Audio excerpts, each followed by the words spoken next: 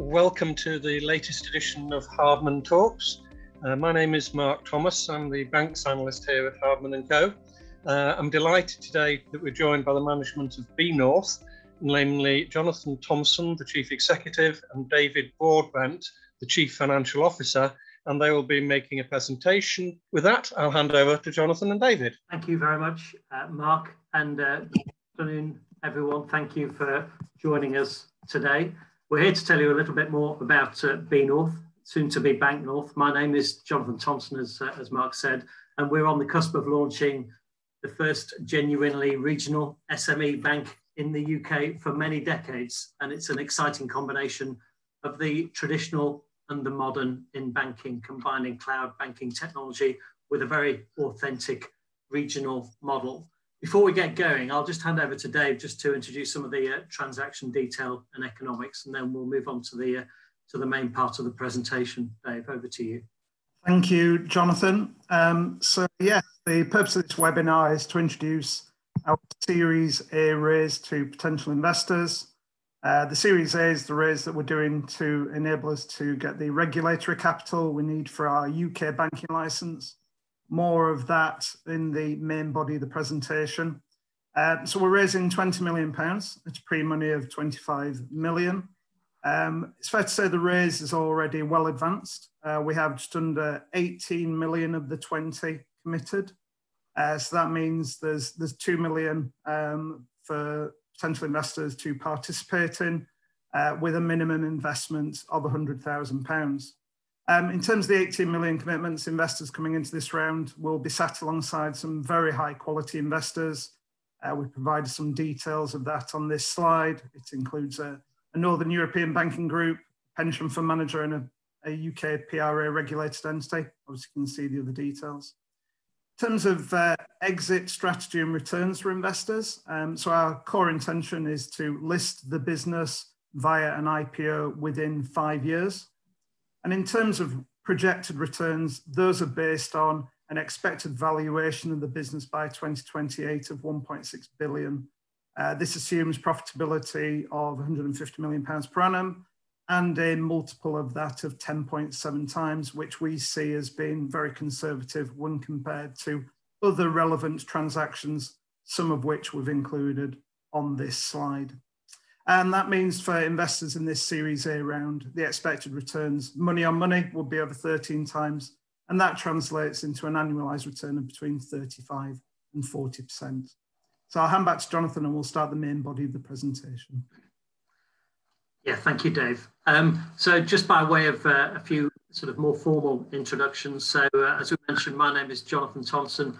In terms of my background, it started off with doing structured finance with Lloyds Banking Group, working in the UK and in the EU, then with Deloitte in its corporate finance and debt capital advisory business across the last downturn, actually across the last global financial crisis. And I was with then Santander for nearly a decade, latterly as a divisional managing director in Santander UK's SME bank. And I think it's there where I experienced firsthand a number of the challenges that scale incumbents face when serving the SME segment in the UK. Dave? Yes, so Dave Broadbent, Chief Financial Officer. So I started my career at PwC. I was there for 10 years, but then spent the bulk of my career at International Personal Finance. So an unsecured consumer lending business operating in emerging markets. I was there for 17 years. I was the FD of that business for 11 years, including when it listed on the main London Stock Exchange in 2007. And latterly, the last 2 years there, I was Chief Commercial Officer, running a large transformation program and also setting up what is now their IPF digital arm. Thanks, Dave. And you'll see there Ron Emerson's picture. Ron is our chairman, and due to the regulatory nature of banking and our business, that we've got an extremely high quality independent board, of which Ron is chair. He's got a stellar banking career at Bank of America, Standard Chartered, and was founding chair of the British Business Bank, as well as having been a senior advisor to the Bank of England.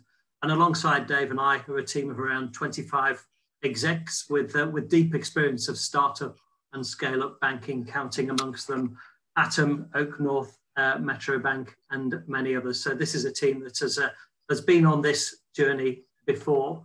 We've also just appointed recently a further independent non-executive director in Namisha Patel.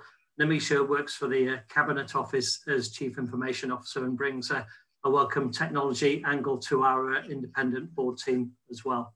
So look, at the heart of BNorth is a business that's built on very robust market fundamentals. And at the cornerstone of that is a very significant stock of SME lending, around 150 billion in the UK. And this has been very poorly served by the UK incumbents. And whilst there's been a lot of innovation around provision of short-term unsecured credit for SMEs, particularly the micro SMEs, the likes of Starling, iWalker and Cabbage being able to deliver chunks of lending of around 50k very efficiently. The domain of secured lending is predominantly with the big banks who have around 70% of that market. And they're simply not set up to deliver loans economically. And over the last decade or so, have been pursuing a very cost-driven strategy, which is incumbent on outdated infrastructure and legacy technology. And it's also heavily centralized, which leads to slow and bureaucratic outcomes for SMEs. 4 months is the average it takes to complete a secured loan facility with your banks. And many SMEs are now more likely to be managed through call centres than having a traditional relationship manager in the locality. So a bit about why BNorth is here and what the opportunity is. We're a business that's designed from scratch by experts with extensive SME sector knowledge, and we're combining the best people with the latest and best cloud native banking technology, and in doing so create a very scalable and profitable business which carries with it clear unit economics. We're building a business designed to deliver at pace, so to take that 4-month customer journey and improve that by a factor of 10 to around 2 weeks in terms of delivery. And we're a business that has very deep knowledge of the broker channel in the UK. That's a very exciting channel which has become a core permanent part of the landscape for SME finance. And no one has considered that channel in more detail in terms of our peers, and will embrace it in such a strategic manner. We'll come back to that later in the presentation. And as the slide says there, we're on the cusp of securing our banking license, which is contingent only on completion of this Series A funding round. And that allows us to access very efficient capital and compete across the market. As the slide says here, we're a fintech enabled bank. It's only been possible to host a bank using cloud native banking technology since 2016. And that's important because it effectively renders competitors, the incumbents and earlier stage challengers, all with legacy physical IT technology and infrastructure. We're working with the market leaders in cloud native banking technology, and we're taking those platforms and then we've heavily bespoked those for our own model and to serve the needs of the UK SME market. So we spent around 5,000 man days creating and bespoking our platform. That platform is now fully integrated, it's fully tested and is ready to launch, as is the business on the savings side as well. And the technology that you'll see, there's some of our partners listed on this slide, also helps us to make better informed lending decisions, presenting very high quality information to our underwriters and allowing to monitor exposures intelligently once a facility is drawn down. So it's very much a business that is, technologically speaking, ready to go, fully tested, fully integrated, built and ready to launch. I mentioned at the start, we've got a very authentic regional model. And at the heart of this is our pod operating model. So we've built a market leading cloud native banking platform, and we effectively leverage that with a physical manifestation of our business in the form of our regional pods. SMEs are regional, and for secured debt in particular, they expect regional delivery. So our first pod will be in Manchester, and then we'll expand regionally across the UK, growing to around 8 pods to give us full regional coverage. And this regional model is something that's very much in tune with the wider political agenda towards regionalisation and the levelling up of the UK. And it's also a model that recognises the importance of people in the secured lending market. If you're an SME owner and you're pledging the keys to your warehouse as collateral for a loan, a personal relationship built on trust is very important. It's a critical part of the lending decision, both for the borrower and indeed for the lender who wants to be able to meet borrowers and really get under the skin of the business and what makes it tick.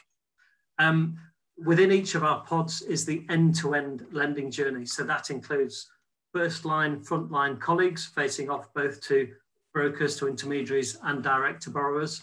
Within each of those pods, we have underwriters as well who are making the lending decisions. They're making those decisions close to the borrowers rather than centralized in most other banks. We also have valuation professionals who allow us to deliver that end-to-end customer journey in a very seamless way by in-housing the valuation of collateral.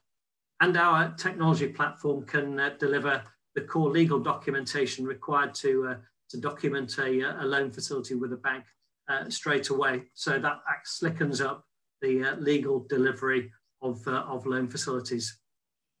We have a clear rollout plan, as I mentioned, and the team is in place for our first pod in Manchester. So our aim is effectively to complete this funding round, unlock the banking license, and then we aim to be lending within weeks of unlocking that banking license and starting trading, taking the business post-revenue. I mentioned the importance of the broker channel within the UK, and Banknorth has been designed with that large and growing broker channel very much in mind and as a core, permanent, strategic part of our proposition. Over the last 10 years, particularly since the global financial crisis, there's been a significant structural shift in that once an SME would have had a relationship with his or her local bank manager, now an SME is more likely to have a relationship with a broker. Brokers are typically regional and have grown to fill the gap created by those retrenching incumbent banks. And it just so happens that brokers are heavily reliant on regional networks and personal relationships, which is something our pod model lends itself directly to. The number of brokers has doubled in the last 10 years in the UK. And in 2020, it was a channel that delivered 26 billion of debt placed into banks and alternative finance providers. So I think you'll agree it's become a very important part of the SME lending landscape. And we've been working with brokers since the outset here at Banknorth, and we've developed a very unique and differentiated proposition for them, anchored by a commission model that creates a real genuine alignment with the brokers. So effectively that sees us paying an on-market commission payment at completion of a loan facility, and uniquely in the term lending market, an annuity to that broker over the life of the loan whilst that's performing, subject to them sustaining high standards of conduct and working in partnership with Banknorth. Working with brokers is very important for us because we have a very efficient regional coverage model. That's enabled by the technology that we have, which sees us having a cost-income ratio less than half of the UK banking sector average.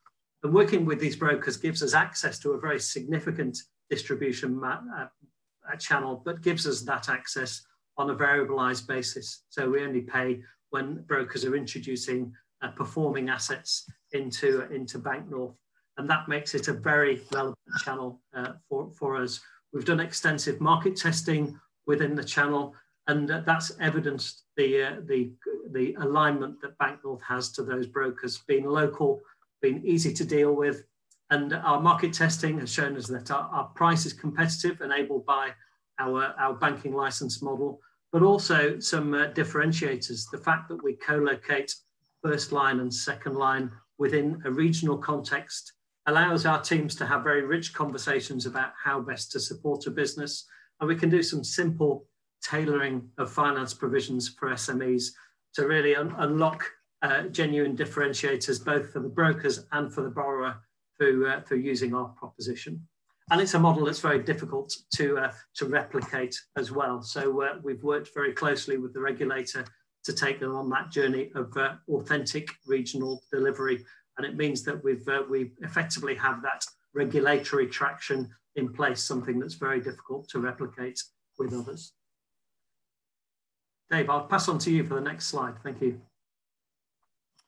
Yeah, thanks, Jonathan. So as Jonathan mentioned, our go-to-market operating model are those regional pods.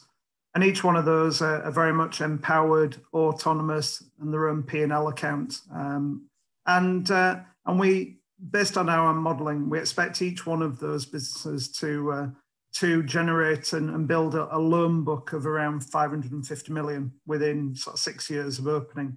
Now, just to talk about that loan book briefly, so our product set, principally 5-year commercial term loans, some other products in there as well. So some buy-to-let, some development finance and bridging as well. Average ticket size, probably £1 million, we think.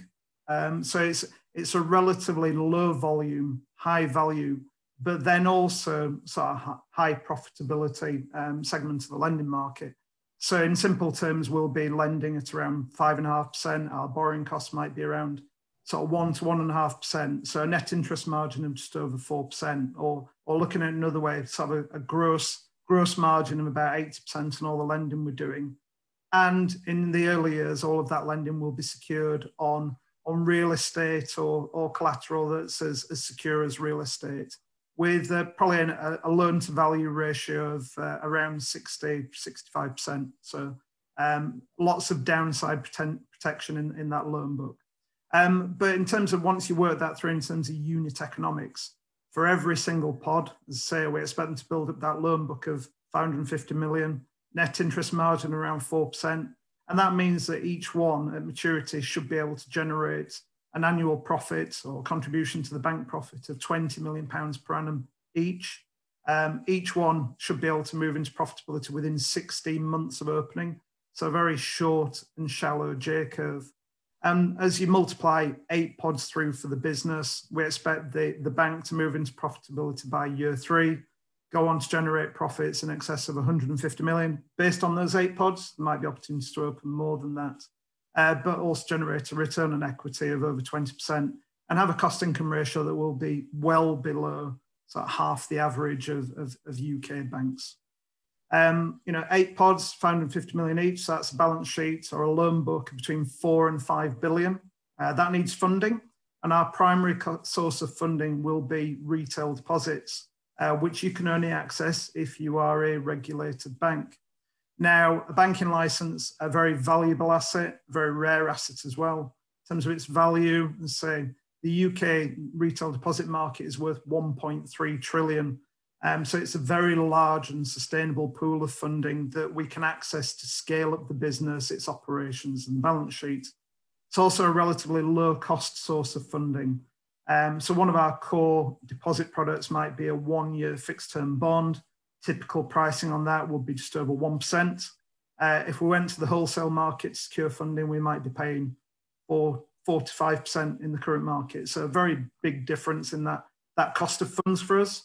And that means that we've got a significant advantage over non-bank lenders from a pure pricing perspective. And it also means with that low cost of funding, we can target a very broad segment of UK SMEs to lend to. So as I say, very valuable asset, but also a very rare asset as well. So it can take several years to obtain a banking license. It's a very thorough process.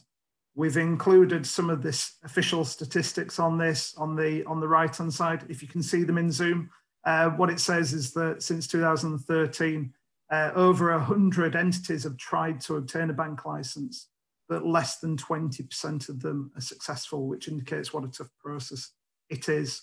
Thankfully, we've successfully navigated that. We've been told by the regulators that the only condition we need to satisfy now is the regulatory capital, which is the Series A we're here to talk about. More importantly, it's probably worth noting that the PRA and the FCA, they have told us that we've submitted one of the best applications they've ever seen, which we're very proud of. But more importantly, they said that they do see Banknorth as being an important addition to the supply side of credit to UK SMEs. And I think just to reiterate a point that Jonathan made, once we complete this round and we secure the bank license, we are very much ready to go. teams in place, technologies in place, and we will be lending within weeks of obtaining the bank license, starting in our Manchester pod, serving the Northwest, and fixing what is a big problem for UK SMEs at a time when they need funding solutions more than ever. For good order, we've got the detail of our investor email for follow-up questions or other correspondence after this. But now that concludes the formal part of the presentation, and we'll hand back to Mark, who will give us a good grilling with your questions. Great, thank you. Thank you very much.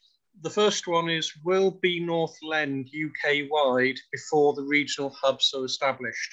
Yeah, thank you, Mark, and thank you for the question. The answer is that it'll be a bias towards the regions that the pod is set up in. So there may be occasions when we lend outside of that region, but within the team, we've got a lot of experience of that startup phase of banks, and there's certainly lessons that have been learnt from other places within our team. So the aim of that is to run a very controlled rollout of the business, and it will stay reasonably true and authentic to that regional model. So in the early part of our balance sheet evolution, there'll be a bias towards the Northwest, and then we continue to roll out in accordance with our rollout plan over the first couple of years. So the aim is to, in each year, open three of those regional pods. So we very quickly actually gain that sort of national momentum, but it's done in a controlled manner. Great, thank you.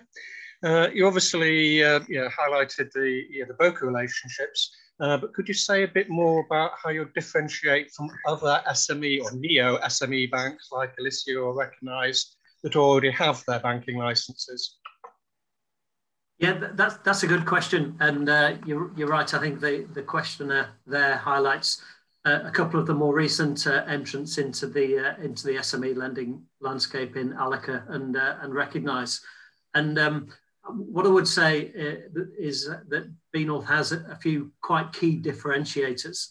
So we've considered the SME market in great detail, and actually I've spent a lot of time over the last two and a half years refining our proposition, working with brokers, and developing our technology as well. So we're actually, from a mobilisation of the bank perspective, in a very advanced state, probably more advanced than most are in our situation.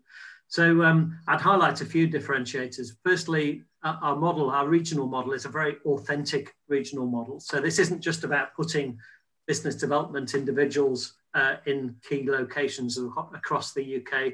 Each of our pods is almost like a mini bank, so dedicated to that region. So it has frontline teams facing off direct to borrowers and to brokers, has local regional underwriting capability, so that's second line within the region, as well as that in-house valuation capability.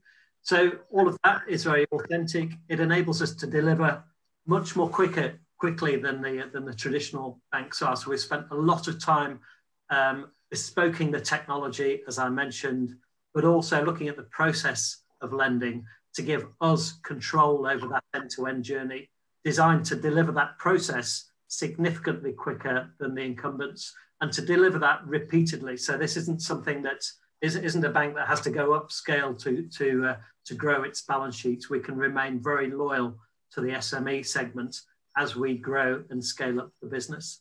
I think the final point I'd mention is the broker model. So that's a proposition that has been developed very closely with local brokers who've invested in the business, and we've also worked with the broker industry bodies at NACFB and FIBA as well. So we're quite excited about that part of the proposition. It's enabled by having fully integrated technology, which allows us to track the performance of individual loan facilities introduced by brokers. So it enables that very authentic and aligned commission structure for brokers that we're working alongside. So I would say very authentic, very considered proposition that is very tuned to the regional banking model. And the fact we've got North in our title, we're very proud of our northern underpinnings. And I think it's important to have an authentic regional lens when looking at the requirements of the regional SME banking segment. Great, thank you. What is the likely impact of the recent flood of government guaranteed lending on future demand and the timing of future demand? Yes, that's a very good question. So what we're seeing over the last 12 months in particular is a preponderance of C-bills and bounce-back loans being delivered into the market. And that was part of the reason that the volume of broker activity actually increased in 2020 by around 6 billion on the year before. So that liquidity has gone into the market.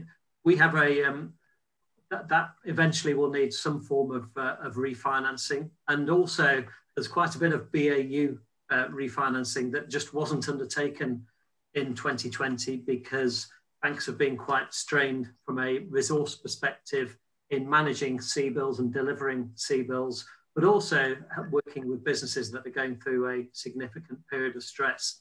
So the indicators are all that the level of refinance and new growth capital activity over the coming period will be quite significant. And one of the advantages of the SME lending segment is that sort of capital, the debt capital refinances typically every 2 to 5 years. So there's a constant flow of opportunity looking for homes within the banking segment. Certainly, a lot of businesses have had to refinance in what is a period of stress. So we, as an early stage bank, have to be quite selective in the businesses that we support because we want to have one very close eye on the credit quality and diversification of our asset book. What I would say is that our regional model puts us in a perfect position to be quite selective, but to really get under the skin of the businesses that we're looking to support. We can meet management can meet us. We can make very robust assessment of the quality of management, how they've reacted to the last 12 months and how they've managed their businesses through that period. So that we think we're in a very strong position to be able to select the winners and to support the recovery of the UK as it comes out of what has been a very challenging economic period. Yeah, Jonathan, it's probably worth also note. So what we're seeing is a lot of the incumbent lenders have become very introspective. So the sort of nursing loan portfolios that have been impaired as a result of events of the last 12 months. And I think you see some parallels with what's happening today with what you saw at Santander, sort of post the global financial crisis. Yeah, no, it's a good point, Dave. And certainly I joined Santander in 2009, so post GFC 2008, and effectively, it's an interesting time to be growing an asset book because effectively there's quite a bit of liquidity has been withdrawn from the market over the past 12 months. So we've seen a number of fund lenders, so non-bank licensed lenders, who've had to stall or actually withdraw from the market, which has taken some liquidity out of the market.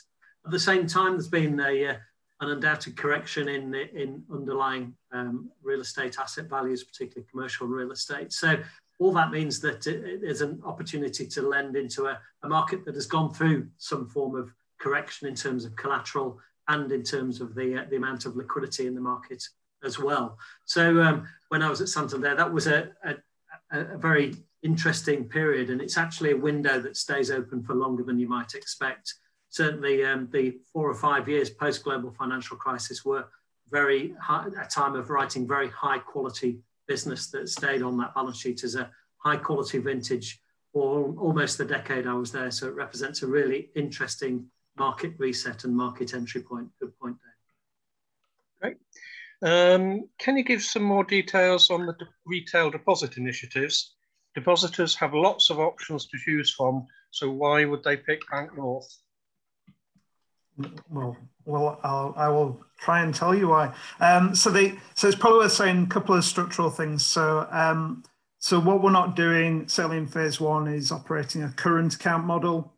So current accounts come with sort of a high administrative cost, and tend to be very sticky. Current account inertia is well known.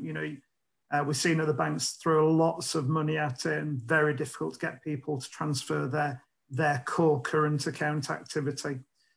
So our strategy is primarily one of fixed term bonds. These will be administered on our behalf by Newcastle Strategic Solutions. They are the UK's market-leading white label provider of deposit services. So I think they manage about 26 billion of deposits, and on their client list, I think there's 14 other UK banks. So, they take the stress out of that activity for us, so we can focus on the lending opportunity, which is where we see, significant value creation. In terms of that fixed bond strategy, Mark, so typically they might be 1, 2, 3, 4, 5-year bonds. At the minute, because interest rates are so low, they tend to be shorter tenor. It might be 1 or 2-year bonds. And obviously, as a bank, one of the things that our depositors have the benefit of is the Financial Services Compensation Scheme guarantee up to £85,000. And therefore, that means that there's a whole swathe of depositors in the UK that are simply looking to place chunks of their money with those that provide the highest rates. So the typical strategy is, even with a brand that may not be very well known, if you're in the top 3 of the best buy tables, which might be, Money Supermarket or that type, or in the money section of the Sunday Times, then there's a long track record of new to market banks that have raised substantial amounts of money with that strategy. So actually, in terms of sort of building the balance sheet, we're very relaxed about the ability to raise deposits, and, as I say, focus on rolling out the pod network and building the loan book. Okay. We've got a top and a tail question, really, from an investment point of view. If I want to invest, how do I go about it? So that's sort of going in. And on your chart, you highlighted 2028 valuations as the target exit multiple. Yeah, but you're obviously talking about an exit before that. So can you tell us a bit more about when we may reasonably get the investment back? Yeah, so in terms of if people are interested in investing, then I think we flashed up the sort of the email address to sort of ping through an email. So that's investor@bnorth.co.uk. I'm sure the Hardman team will be able to make that visible and available. But I think it's on our website as well. So nice and easy, and that's the easiest route. And yes, in terms of sort of from an exit perspective, we've tried to be very transparent and sort of laying out our accountability for a 7-year sort of model, from this year through to the end of 2028. Obviously, in terms of exit, the IPO we've identified as the route that is most within our control. We think that that's most likely within 5 years. Probably for us, the key timing for that is when the business has moved into profitability. So I say that would be sort of around 2024, something like that. And as those profits develop, I think that's probably an opportune moment. The IPO may well be linked to sort of the last substantial capital raise that we would need to deliver that plan. And obviously, we've already raised 10 million of investments so far. That's primarily from individual investors. And Jonathan and I, and the other management team who've all invested, we're conscious that liquidity is really important to individual private investors. And that's why that listing is obviously, we can't be precise on timing, but that's certainly a commitment for us to deliver on that. Okay, it's led to an immediate follow-up. How much have you invested? I don't know if that's you personally, or if you take the entire management team. No, in terms of sort of the board and the exec team, we've invested. So we've raised 10 million so far, and over 2 million of that has come from within the business. Not just ourselves, but our friends and our family. So never mind the high quality Series A investors. Mrs. Thompson and Mrs. Broadbent are shareholders, and they're far more demanding than the capital people. So yes, you'll be sitting alongside some very, very demanding investors that will hold us to account all the way through. It's a very uncertain world. What will you do if volumes disappoint?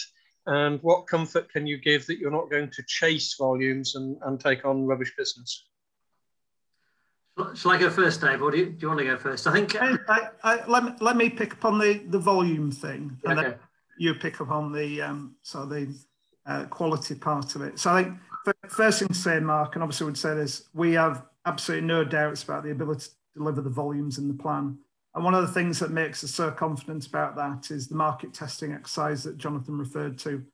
So we've used that broker channel. We've been able to get details of live transactions over the last sort of 12 to 18 months that have been in the market. We've been able to sort of assess those from a risk perspective and offer indicative terms. And then the brokers, told us whether we'd win that business or not.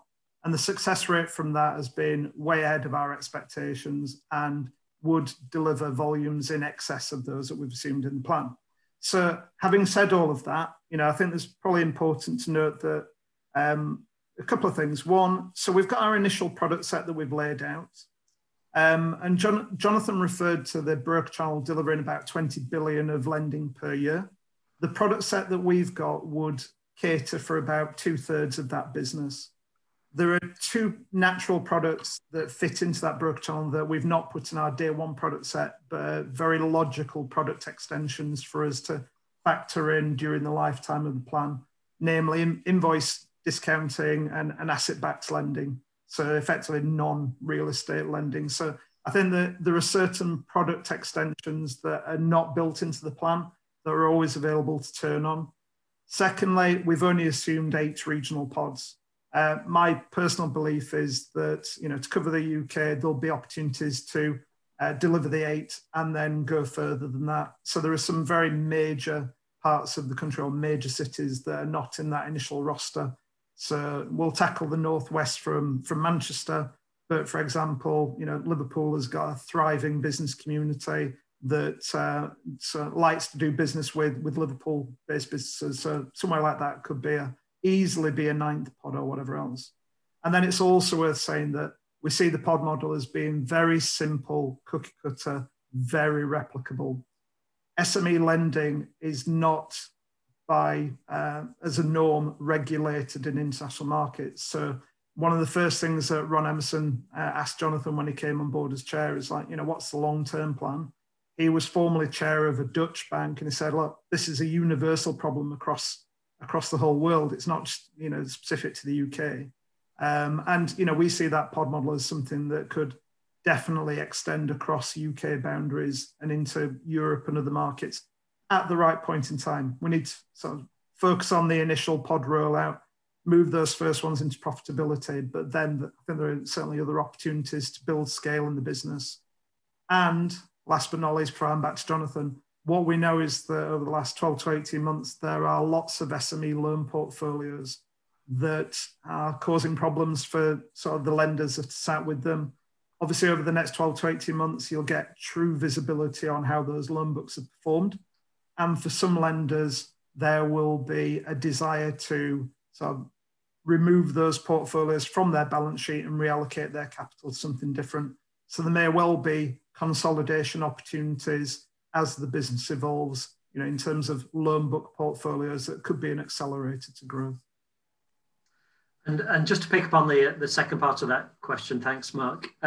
So this isn't a model that's about chasing volume. The market is very significant. The 150 billion number that I quoted is just businesses turning over up to 25 million. There's more above that as well. So it's a very significant and very underserved market opportunity. And we're getting regular inquiries almost daily from brokers asking what our timing is for launch and just bouncing thoughts around with us. So we've got an opportunity to be very selective, and there's a lot of SME lending expertise around our leadership table and within the business itself. So it's about being selective and taking our time to select the winners in what is obviously quite a complex economic backdrop.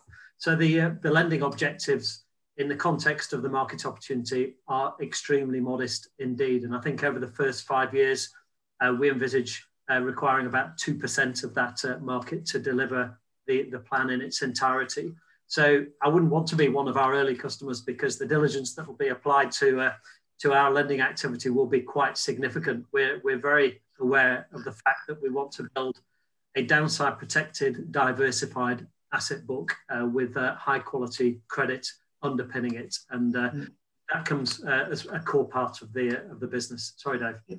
Yeah, Jonathan, I was just going to add a couple of things. So I think you alluded earlier. So in terms of the pod, obviously you'll have the frontline bankers that will manage customer relationships and bring business in.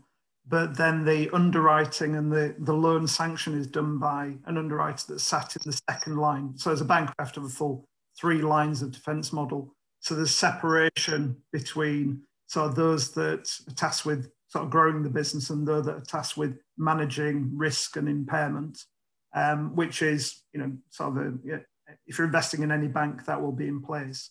And also, it's probably worth noting that we've designed our sort of initial sort of remuneration and variable incentive packages, and they are, and so we have a formal remuneration committee that's looked at all of this, and the sort of bonus and long-term incentive plan objectives are absolutely aligned to, yes, grow the business, but manage risk at the same time.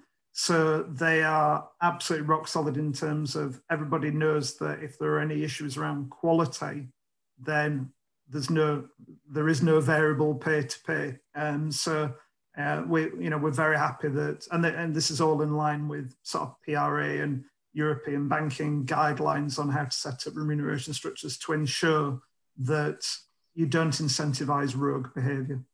Okay. I mean, I think you've already answered this, but I'll ask it if the person who asked this question wants follow up, it's basically saying, as a small business, how will you make sure the risk controller isn't unduly influenced by the marketeer? So if the person who asked that question wants follow up, just let me know. You mentioned about lending in your presentation being very shortly after. What's the timescale? When do you expect to start lending, sort of date-wise? Yeah, so then there's a sequence of events, Mark. So said, we want to close this round out, and obviously that's why we're presenting this as an opportunity today. We're aiming to close out within the next 4 to 8 weeks, so that would be around the end of Q1, possibly early April. In parallel, we're in discussion with the PRA in terms of completing their final sign-offs as well. And then from a lending perspective, say all of the platform is there and the team's there. So within probably 2 months of obtaining the bank license, that's when we'll be lending. So probably end of Q2 this year is sort of a reasonable time frame, in terms of when that will happen. Okay, I suspect this one's another one for David. Just to clarify, you've raised 10 million already. You're doing a 20 million raise now, of which you've got 18 million confirmed.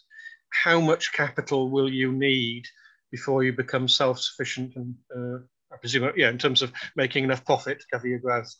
Oh, crikey. Now that is a question. So as a business, the amount of capital we need is driven by 2 key factors.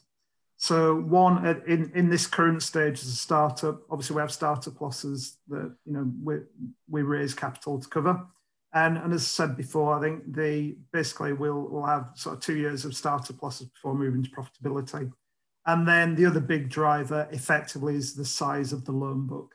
So as a bank, we have regulatory capital requirements, and over the long term, probably means that sort of circa 14% of our risk-weighted assets need to be held as capital buffers. Now, in terms of what that means to deliver the plan that we've laid out in the model on which the investor returns are based on, that assumes that over the life of the plan, we will raise around 300 million of capital. And obviously that, as I say, the vast majority of that is linked to the size of the balance sheet. So heaven forbid your question came true and we were struggling for volumes, we wouldn't need as much capital. But equally, if we're super successful, then as part of our IPO round, we might raise more than we'd originally anticipated. But the plan in broad terms has got about 300 million in it. And in terms of the capital required to move into profitability, you're probably looking at another 50 to 100 million after this one. And then everything after that is purely to scale the balance sheet and profitability. I suspect this one's for Jonathan. How does being fintech enabled differentiate you from a pure fintech bank? Yeah, that is a good question, Mark. So thank you. So there's effectively two different aspects, but the first is primarily that a pure fintech, so a neobank as they're termed, exists solely in a virtual world on an app, and typically they will have proprietary technology, so they'll be based on their own coded platform, and they'll have to invest and constantly innovate to keep that current, to keep it compliant, and to plan for the future as well. Banknorth is slightly different. At our core, we have a SaaS model. So we're working with some global market leaders in the provision of cloud native banking software and platforms. So you saw some of the names in the presentation, but at the core, there's two elements. One is Encino, which is a loan origination and loan management software platform, and then Mambu, which is a German core banking platform. We're working at a strategic level with those two vendors, but effectively they are the ones who have to do the investment in those platforms to keep them live and up to date, and we benefit from the investment that they make. So they spent hundreds of millions of pounds developing their respective platforms, and to remain competitive, they need to continue investing in them to keep them up to date, and we consume those enhancements as we go. The benefits to that are that as a early stage business, we are able to consume high quality, super invested software platforms. So that puts us on at least a level playing field. But the bespoking that we've done to those actually, I think, allows us to deliver something that is more impactful than the market would expect using those kind of normal platforms. The second is scalability. So those cloud native SaaS platforms are infinitely scalable, and they scale with Banknorth as we go through the gears and roll out our regional proposition. So we don't have to do that constant investment in proprietary software to continue our growth trajectory. We consume that on a variabilized basis. Does that answer the question?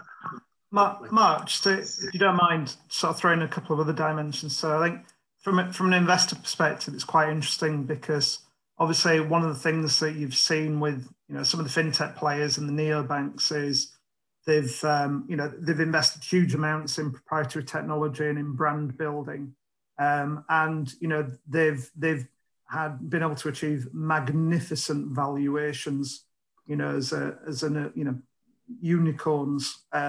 In the banking sector, there is a question from an investor perspective now that's sort of turning towards, well, the regulator is saying, look, I want to know that your model is sustainable. When are you going to be profitable? What are the unit economics that are going to drive that? So I think, obviously we're a very different beast to that, because we start with a profitable market segment, a profitable product, and it's scaling it up to become profitable. And that, that's where our valuation will come from, in terms of generating returns, as opposed to, investing lots in accumulating customers and then, putting a future value on that customer relationship nowhere from. So I think that's one dimension. The other one is the reason we're fintech enabled is because the lending we're doing cannot be done remotely, digitally, in an automated fashion.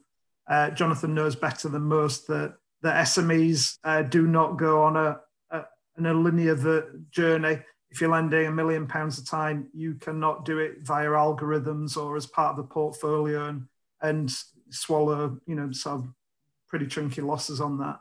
And that's why people are so important to our business model. But we can use the best fintech technology to make them super efficient and make super decisions as well. All right. You've given actually the perfect link. The final question currently sitting in the Q&A space is, it sounds a very exciting place to work. You have the pick of the choice of people. Can you say about how you go about picking the right people? So basically, HR perspective, how do you pick the right people?